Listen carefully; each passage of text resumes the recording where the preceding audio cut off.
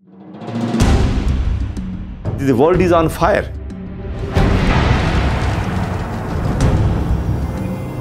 A small portion of the world is claiming the rights to what the majority of the world produces every day. We don't like to watch on television that there's like 1 million starving people in some obscure country. May land up destroying all of our resources and also the living communities.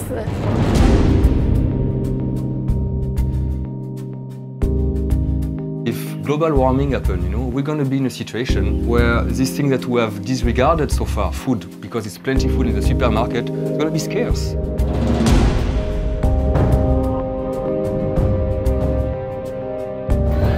You always feel, what can I do? I'm all alone.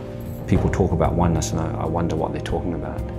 How do I have to be in order for you to be free?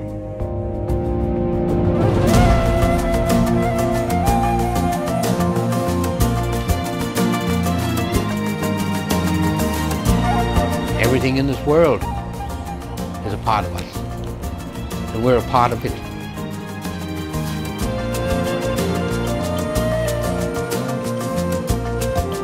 There's a source above the everyday thinking that can allow human beings to unite. Something that our heart touches that expands us beyond our own limited selves.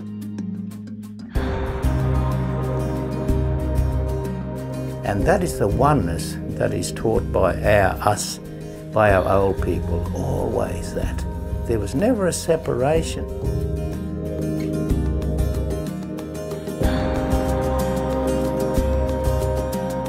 Nosotros somos parte del cosmos y el cosmos está parte de nosotros.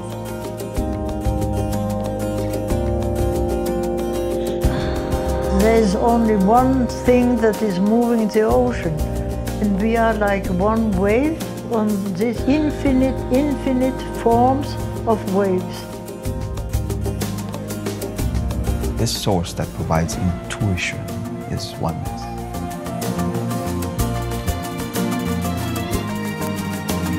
And I think paradoxically, the notion and the perspective of oneness opens us up to the diversity of things as they are.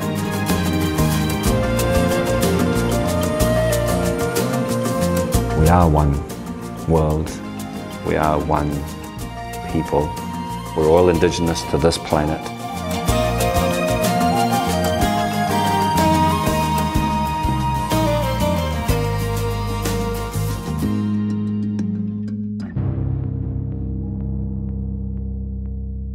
So how to collectively wake up? I don't know.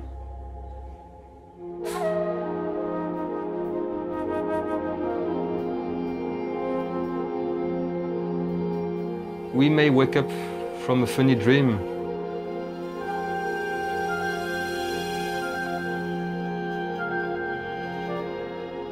A large percentage of the world could decide to do something different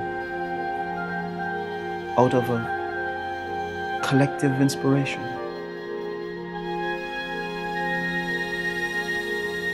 The process of change, the process of revolutionizing the society.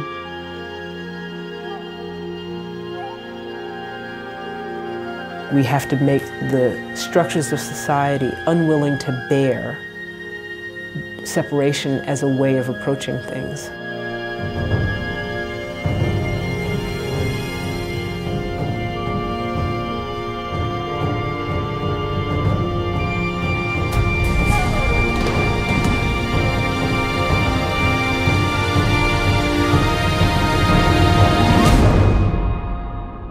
What if this reality can change? What would it look like?